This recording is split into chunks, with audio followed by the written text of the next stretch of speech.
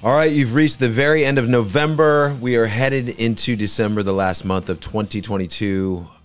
I don't know if I'm excited or indifferent. I don't know. I'm good. I'm good with it. I'm fine with it. I accept my fate. This year's about over. It's been a weird year. I'm not gonna lie. It's been weird. There's been weird times and there's been great times. We just got back from Chicago and Milwaukee. Those shows were awesome. Last week I was not able to really talk about it because I had pre-recorded before the shows, and you get my drift, right? So if you've been sleeping under a rock, you just showed up. Let's listen to the podcast. I haven't heard it in a while. Well, a lot has been going on. We released vinyl. We played some shows. We released our Black Friday / holiday gear. It's all in the store. Our 30-year anniversary gear is in the store. It's all up, MXPX.com. And I have been, not just me, but I've been at the forefront of all your mail orders. You know, anything you guys have been ordering on MXPX.com, my hands have been in it. And I'll take some of the faults too. There's some screw ups here and there, but for the most part, it's been awesome. We see a problem, we work through it.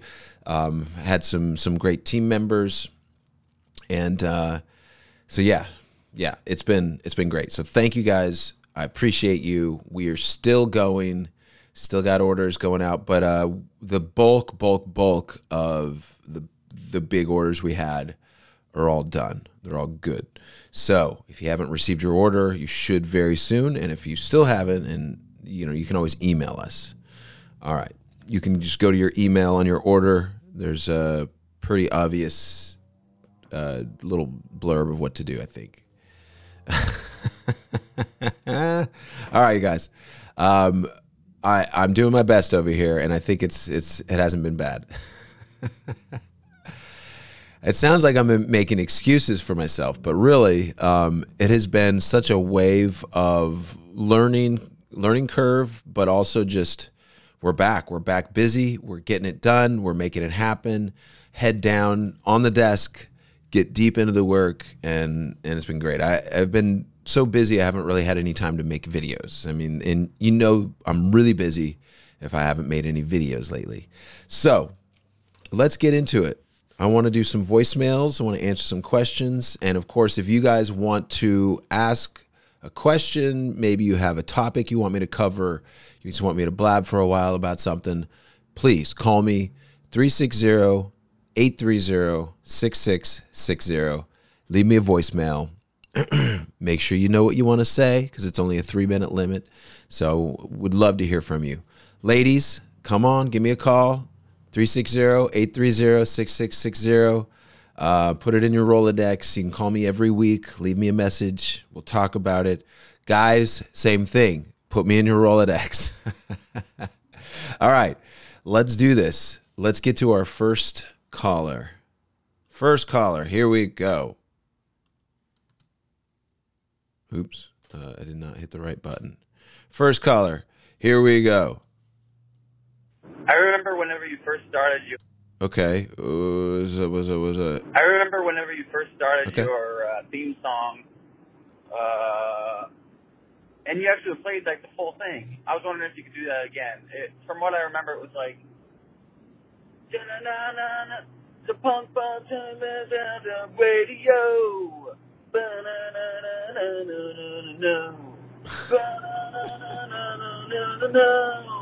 It's a punk rock radio. So I know that you said radio in it, but yeah, it was sounding pretty cool. I think you should play it out. Thanks, dude. I think the front of your message got cut off but it didn't. It did and it didn't. That's all I got. Yeah, that was the first part of the theme song you hear now. It's like I wrote lyrics to it, and I wrote. Not a full song, but I wrote like a little bit more. And it was just, I kind of was just like, that's too much. People are going to get sick of that real quick. So that's the reason why I didn't use it much. But hey, I don't want to disappoint. So let's find this thing. This is, obviously a really weird, rough, terrible mix of this original theme version of this punk rock talk radio. Yeah, this is punk rock talk radio. Back to chat it up with the guests for an hour or so. Listen to us here when you gotta get ready to go. Yeah, this is MHH Punk Rock Talk Radio. All right. There we go. There we go.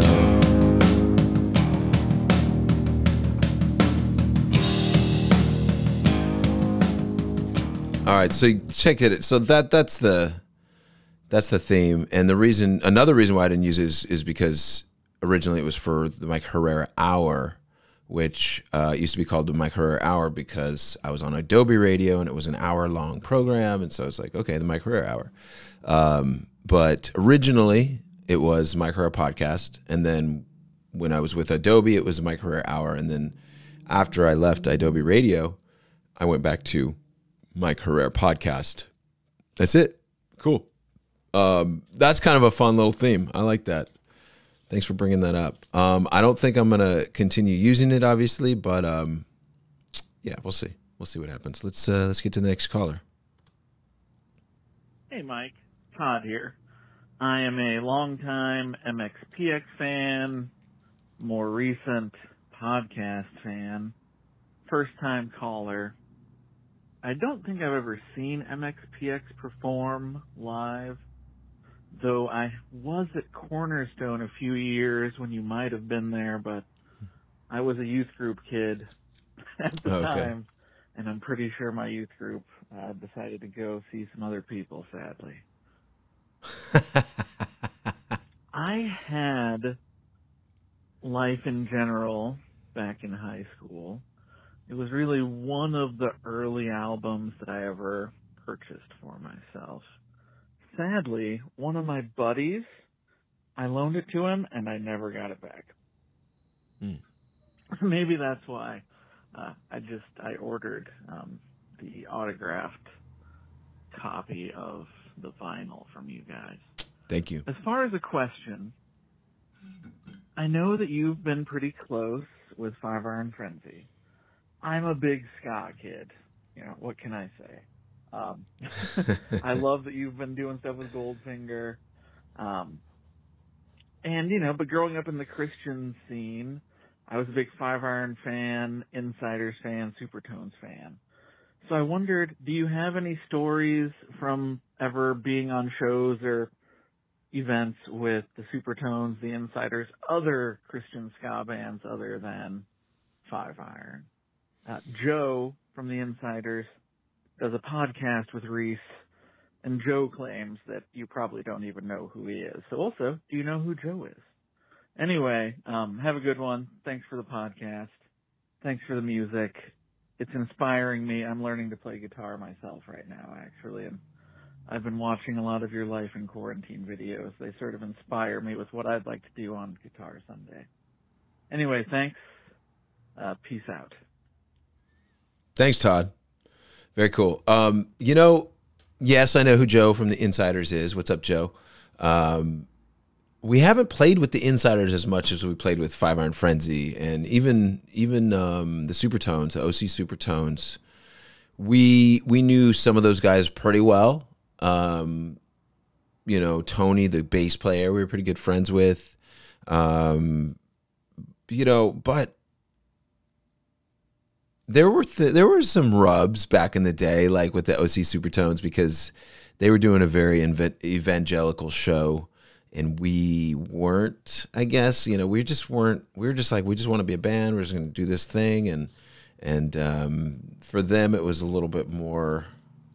It was more of like a mission, like a missionary mission kind of thing, and so we definitely rubbed a little weird with the OC Supertones on the tour that they did with us, because they were doing things like they were just like taking over our set time, and like we'd go on super late because they were just taking over the set. It was like things you would not get away with doing today. But back in those days, the shows weren't really run professionally. They were just some random person wants to bring some bands out and they have enough money, they, and it wasn't even that much money, back in those days, a couple $1,000 and you've got yourself a show.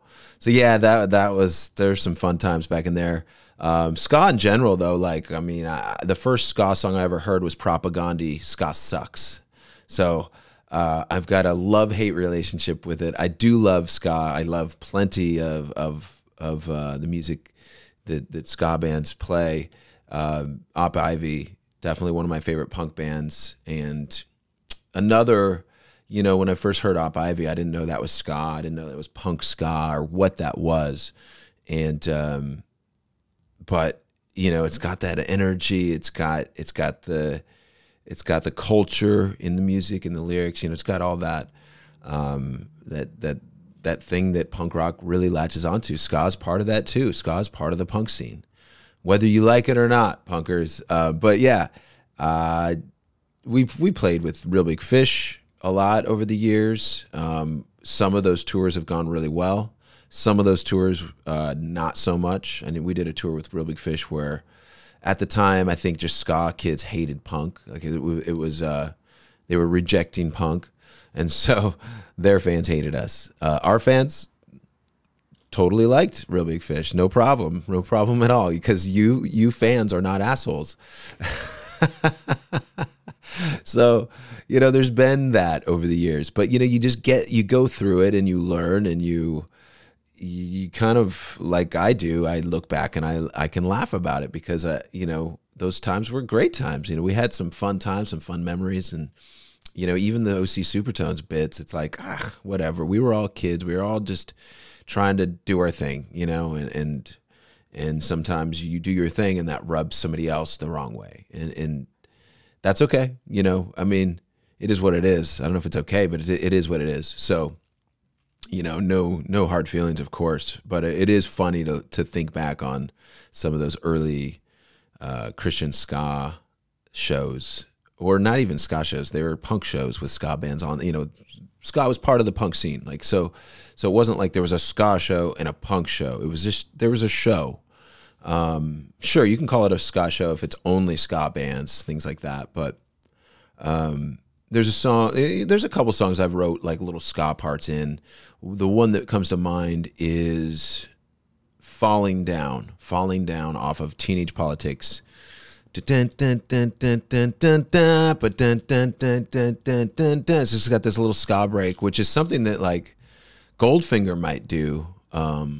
Now that I'm in Goldfinger, I kind of know that, playing bass in Goldfinger. But I don't know. I think it's really fun to just add a genre in, add a thing that a certain band might do a lot, and then we've never done. Just add that in. Boom.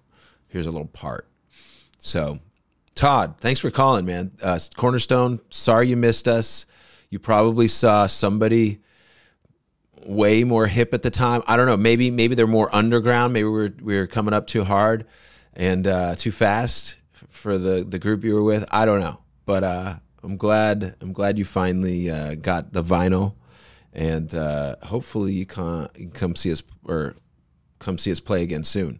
I know you're in Florida, so we'll get out to we'll get out there sometime. I don't know where. Orlando is where we're next time, but St. Pete is always fun. We love playing St. Petersburg. All right, let's get to the next caller. Thanks for calling, Todd. Hi, what's up, Mike? Josh Miller, Cincinnati, Ohio. First off, I was just listening to the Halloween episode. I got to say hi to Gabe from Tulsa. Gabe from Tulsa is a sick freak. Sick freak. Long-time friend of mine from Cornerstone. Anyway, Cornerstone. Picture this. It is Cincinnati, 1995. I'm about to go to my first punk rock show at Surf Cincinnati. Had on my best work shirt, looked like I was a car mechanic, had on my best baggy jeans and my Airwalks and my beanie, and I convinced my dad to drive me all the way across town to go see MXPX play. Well, we get there, and the show was canceled. The rumor was that not enough pre-sale tickets had happened. I don't know. I was like 13 at the time. Being 13, I knew nothing. It was my first show. I was angry because I had to end up eating it like Bob Evans with my dad and his best friend from college instead of seeing my favorite punk rock band, really the only punk rock band I knew at that time, play. So I heard a rumor years later that an after show / house party ended up happening in lieu of said show that my dad would never have let me go to, but nonetheless, I have deep regrets about missing that, and I just wanted to know if that's true, if you even remember anything about that. That's all I have to say. Once again, Gabe from Tulsa is a sick freak. He's a great guy. Josh from Cincinnati, out. Josh from Cincinnati, I love your call. Gabe, what's up, sick freak? I have a feeling Josh Miller is a sick freak. Josh Miller from Cincinnati sounds like a sick freak, man. I'm so sorry that show got canceled. I don't really remember the details on that, to be honest. I'm trying to think of Surf Cincinnati, and I wonder how big that place was. But depending on the year, I mean, it's possible. I don't really. We haven't done too many shows in our career that have been canceled due to low ticket sales. Now, there's been plenty of shows we've done that have had low ticket sales. I'll tell you that, but usually not so low that it's utterly embarrassing. There's we've dipped down into utterly embarrassing in our career. We've been there. And we may be there again, and I feel like I'm strong enough to survive that too. I'm not going to worry, but man, I don't remember Surf Cincinnati. I don't remember the house party. I know we've played venues that are in houses. There's this like old strip club that turned into a venue that MXPX played one year. This was a long time ago, a very long time ago. I just remember the stage was a catwalk. It came out like that. It was like, okay, this place really was a strip club. We've played a lot of former strip clubs. We've even played clubs that are still strip clubs. Thinking of some small town in Russia. We played this place on a tour, and it was locals only for sure. Like definitely, like I don't think we had any actual fans. There was probably a few that were like, oh my God, MXPX. But for the most part, it was just people like excited that a punk rock band or a rock band was coming to their town. And we played their local club, which was also a strip club, a steakhouse, a birthday bar mitzvah hall, like everything, right? It was pretty crazy. All right. But yeah, that's I don't remember, but I'm sorry. I'm sorry that happened. And we can't hurt you now. We can't hurt you now. We're not gonna cancel any more Surf Cincinnati shows on you. But hey, you got that quality meal with your dad and your dad's friend at Evans Burger Joint or whatever it was called. All right, next caller. Hey, Mike. Tom Bowman here from upstate New York. Longtime fan, first-time caller. One, I want to say thank you so much for the years and years that you guys have given us music. It really helped me through the hard times and all that good stuff. I had two questions. First question is, well, to go back is, I remember seeing you guys play multiple times. I'm from Rochester, New York, and I remember seeing you guys play Water Street Music Hall a bunch anytime you were in town. And then the one time was at the Herrera East Ballroom in Rochester. I believe that was with the Hippos and No Motive. Going into what my question is going to be is, when that show started, when you guys actually came on stage, I was in front row, and the crowd just pushed forward, and actually it got two of my ribs crushed against the barricade. And I sucked it up. I took the pain. I watched the show. It was an amazing time. So I guess my first question is have you guys ever, or do you remember any instances where a fan was seriously hurt in the audience? Whether that means that the lights had to be turned on and you had to stop the show and somebody had to get carried out. Just curious on that aspect. And I guess if there isn't any that you remember, when did you guys, I'm sure you guys have gotten hurt on stage. So maybe during a bass throw between you and, one of your guys. Just curious on that. Second question. I also make custom Nike themed shoes that don't have to have the Nike swoosh, but I make custom shoes called Bolaires. Have you ever thought about doing your own MXPX poking at you themed shoes? I know you have the flip flops and you had lots of them, but have you ever thought about doing custom, high end, handmade shoes? Let me know. Love you guys. Keep up the great music. Can't wait for the new album. Thanks. Dude, Tom, thanks for calling in. Dude, I'm a fan, dude. I follow you on Instagram, Bull Airs, and that's a trip that you're calling in. Thanks for calling. No, never really thought about it. I guess I'll think about it now. Get back to you. About the high-end shoes. That's just, it's just another project, and it's something that if people really showed interest in wanting, then we would look into it. That's usually kind of how we get started on outside projects.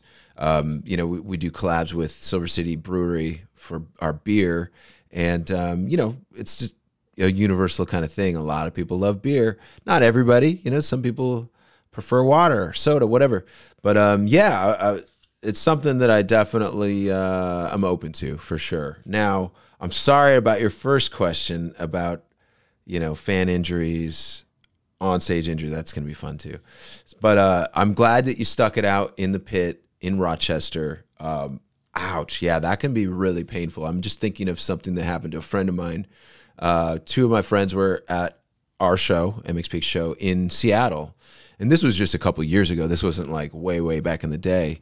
But one friend had been to a show, and the other one was sort of seeing us for the first time in many years, and was up front. And we were about to go on, and one buddy's like, "Hey, you don't want to stand there when this gets going." And he's like, "Yeah, it's fine. I'll be all right, And sure enough, as soon as we started, the crowd went crazy, and the friend number two is like, "Get me out of here!"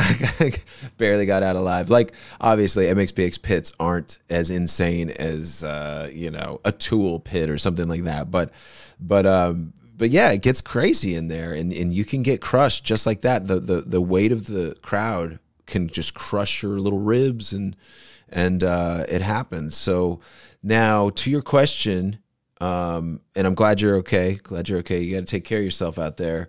If people do get hurt, feel free, go see the medics. There's always a medic at every show that we do, as far as I know. I mean, I've always seen them.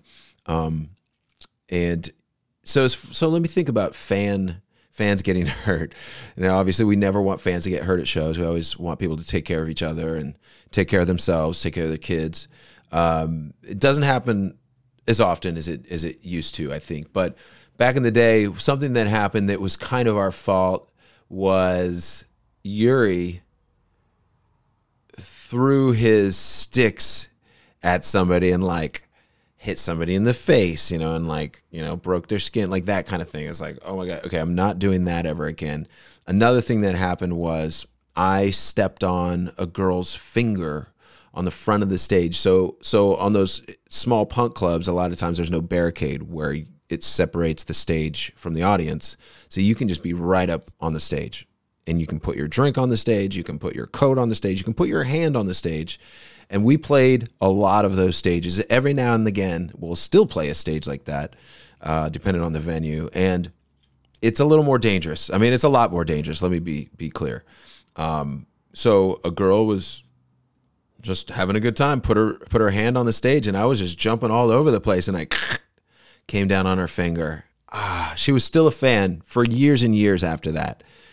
By now, I have no idea. Maybe not so much, but she was still a fan for years, and I was like, I'm so sorry. And back in those days, you didn't just automatically sue.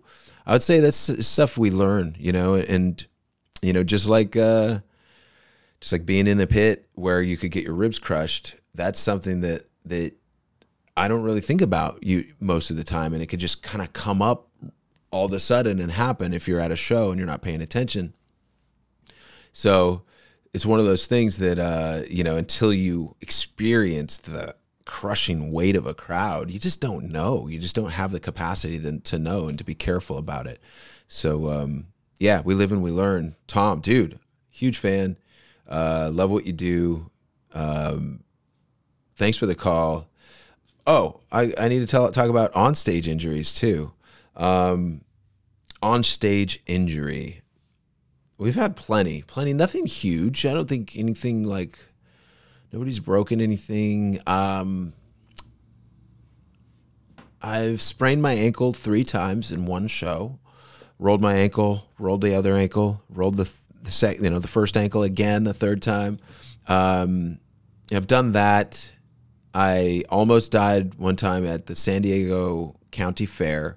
We were playing in the inside area. I don't know if it was the county fair. It was just one of our shows, but it was the exhibition hall or wherever the big hall was. They used to do shows and doing our thing. And I like just kind of just freaked out and I was just going crazy and I like fell and started falling with my head towards the center of the barricade. So the barricade and the stage, and then in between is security guards, but on the floor it's all cement. So I was falling down, and then at the last second, a security guard caught me and my head stopped about less than a foot from the concrete floor. And I saw my life flash before my eyes. And I was like, holy moly, what just happened? I almost died. Like, I definitely would have been in the hospital, could have died, could have, whatever it is, right? So like that kind of stuff happens now and again. A mild injury similar to that, but nowhere near death, was with Goldfinger. I was in New Jersey at the Starlight Ballroom. This was a couple years ago. And it was the last song, 99 Red Balloons. We're going crazy. I trip. There's a small road case about this tall, like less than a foot, like half of a foot tall, on the side of the stage. And on the other side of the stage is the monitor desk. And there's all these cables going from the monitor desk to probably a snake where you put all these cables in and they go to where they go. And I fall back. I land in the netting of the cables. I land in the cable net of this console. And I'm just like stuck there with my bass and I couldn't get out because I'm playing still. I'm like playing while I'm stuck on the net of cables, like the cables that are literally plugged in for the sound of this show. And as I'm in this cable nest, none of the sound's going out. Like I'm not unplugging anything. That's how delicate I am. I'm like not moving. And finally we end the show and I get out and I've got my pants are all ripped up. And yeah, it was kind of crazy. So I'm sure Tom and Yuri's got a really good one. Actually, I'll just tell Yuri's and we'll get to one more voicemail. But Yuri, it was in Budapest, Hungary. Budapest, Hungary on the Vans Warped Tour in 1990. 99, let's say 98, 99, somewhere in there. It was our first European Warped Tour, and De Totenhosen and Bad Religion were the headliners. We were just kind of one of the bands on the show, on the tour, and we're doing our whole set. It's a half-hour set. We get to the end, punk rock show, playing punk rock show, and Yuri all of a sudden stops playing and we're like, what is going on? And then he starts playing again, but not very well. He's playing very badly. And we just get through the song. And what happened was after the show, Yuri's telling us, he's like, all of a sudden I'm playing and poof, the side fill, which is the monitor for the drum monitor, the side fill just lands on my arm and my arm goes dead. I have no feeling in my arm. I can't move it. It's hurt so bad that I just can't move my arm. And so it's dangling on my side. And I just kind of regroup and I start playing with one hand, playing the rest of the song. And just, I'm in pain the whole time. And after the show, one of the sound tech guys that's like, in charge of like doing the set changes, plugging things in, moving speakers around, he goes, oh yeah, I thought that was going to happen eventually. And right to Yuri. Yuri's like, yeah, it happened, like on my arm, jerk. So things like that, it's hard to foresee. But then again, you see that people foresee it and they don't do anything about it. Such is life. But yeah, that's we've played some shows where we've all had food poisoning, been puking, that kind of thing. Go off stage, puke, get back on. I think it's happened in Denver. It's happened in Houston, Texas. I'm sure I'm forgetting a few. I think it's happened in where was it? Malaysia, Kuala Lumpur, Malaysia. I had a pretty bad bout of food poisoning. It wasn't even food poisoning. It was not being used to the local bugs and cuisines and things like that. But that was a good time. All right, let's do one more for you guys. Thank you so much for your calls. Looking forward to more of your calls. Hey, Mike, what's going on? It's me, Joe from St. Petersburg. I called a while back. Hopefully you can hear me. I'm on my roof sweeping it because of the past tropical storm and Hurricane Ian we had recently. Anyways, I forgot to mention last time, I didn't know if you go on your Facebook fan page, but about a year ago, I got the MXPX Darth Vader logo tattooed, and I posted it. So that was me that got that with the Death Star in the background. But I wanted to mention that, and also I didn't know if you are a fan of the Foo Fighters, but they recently had a Taylor Hawkins' son got to drum with them to Everlong, and I thought it was a really cool moment. You know, he did just as good as Taylor did. And, my question was that if your kids ever learned your songs or were interested, would you ever allow them to play a show or play on stage with you guys? Or if any of the other band members' kids ever learned a song, would you allow them to play with you guys on stage at a show? Anyways, I hope to see you guys at a show next time you're in Florida. I will show you my tattoo in person and hopefully get a picture with you guys and sign an autograph or something like that. But I'll talk to you soon and hope you have a good one. Thanks, Joe. Yeah, man. I did see that Darth Vader tattoo. That's awesome. Looks so good, man. I can't wait to see it in person. Hopefully we will be back, like I was mentioning earlier, back to Florida at some point. Taylor Hawkins, man, such a sad situation that he passed so early, so young, and left behind a beautiful family. And it was amazing to see those tribute shows that the Foo Fighters did. And, you know, it does make you kind of think about, what if it was me? And the answer is absolutely. If my kids want to play anything that I do, want to come up on stage and jam on a song, they are welcome to. And, you know, I don't want to hold my breath, but I can't wait for the day that something that amazing happens. Is, you know, just seems like that's just part of why we do music. Is, you know, we do music because it makes us feel better. It gives us a deeper meaning to our lives, but it also makes us realize what's important in our lives. And usually, you know, that's other people. You know, if you have other people in your lives, that's what's important. If you're rolling solo, there's absolutely nothing wrong with that either. You know, we're all different. I love being alone, and I love being with people. So it's like, man, I like to appreciate both. So having my kids come up and play would be something that would be just unbelievable. It would be unbelievable. It'd be like, okay, this is things I thought about actually coming true and happening. You know, when you have something so seemingly like surreal actually happening for real. That's got to be that, you know, seeing Taylor Hawkins' son, you know, and you know, it reminds me of, you know, moments like this, the song, you know, with the line, you know, will they look up to the sky and think about me, you know, and you got to think like Taylor Hawkins' kid was probably playing those drums and looking up and thinking about his dad, you know, and that's heavy.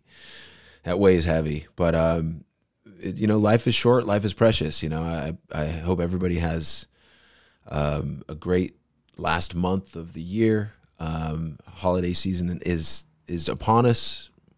it is what it is. Let's enjoy it. Let's try to slow down a little bit. It's hard because, you know, we just keep going faster and faster in our lives in this culture. But, you know, if we can get what we can get done, but then sit down and take a second to just think, take a second to appreciate what we have and what's been done for us as well. Not just what we do, but what's been done for us. You know, I got a shout out to my parents. They've been, you know, I should have said this for Thanksgiving, you know, but I hate being so cheesy, but my parents, you know, if I was going to do one of those Thanksgiving appreciation posts, it would have been, I'm thankful for my parents, and I'm thankful for, you know, when we were sitting down at Thanksgiving dinner, it was my family, my parents, and it was my younger sister and her kid and her husband, so her family. And you know, everybody said, you know, what we were grateful for, and we're all like, yeah, family. It's all we agree. Family is the most important thing, and it's like that's what you have to say, right? Not my soccer ball is the most important thing, or my football team, or whatever, you know. But it's what I wanted to say, but in the interest of not taking forever and not, you know, whatever. But I wanted to say I'm grateful for my parents, my mom, my dad, for helping, never saying no, for doing all that they do for their, not just their son, for their two daughters as well. But they've been, not just this year, not just last year, they've been my whole life and my whole career of, you know, playing in this band MXPX. They've been helping MXPX. Now they're not like tech savvy. They're not Hollywood celebrity savvy, showbiz savvy. They're just there to facilitate what it is their kids need. And that to me is pure love. And it's a great example of what being a good parent really is.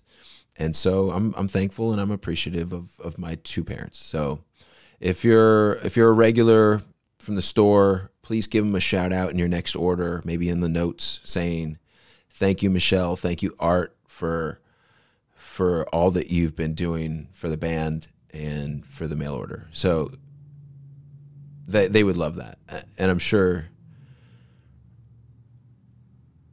anything else you want to write that's positive and uplifting would be great. So yeah, thank you. Thank you for anybody that does think about it. And if you forget and you think about it later and you didn't do it, don't worry about it. Don't trip out. Yeah. Thank you guys. All right. That's it. This was a great episode, you guys. I appreciate you. Thanks for the calls. If you want to call in, you know the number. If you don't already, it's in the show notes, but I'll tell you here, it's 360-830-6660. Leave me a message. I'll talk about whatever you want to talk about, and we'll get through it together. I hope you guys liked Unstoppable. We played it at the shows, and it was so much fun to play that song. It's such a good song. It's a cover by the Planet Smashers, and if you don't know the Planet Smashers, speaking of ska, they are one of the best ska bands around in the last 20 years. So they're from Montreal, Canada, and they definitely don't get enough recognition. They're great. They're really great. Write great songs, put on a great show. And they can speak 2 languages, French and English. And maybe even more than that. I don't actually know. So, all right, you guys. Bob McKnight, shout out to Bob and his family. The Bob and Katie Show is a podcast he does, and you can get that anywhere you listen to podcasts. He does a Patreon. So if you get in real deep with him, you'll start supporting him. Nothing wrong with that. I would love you to. All right, that's it. MXPX.com. Thank you for your orders. Thank you for your support. And happy holidays. Stay tuned for some news. We have some more this year. This isn't the very last thing you're going to hear from us. All right? All right. Peace out.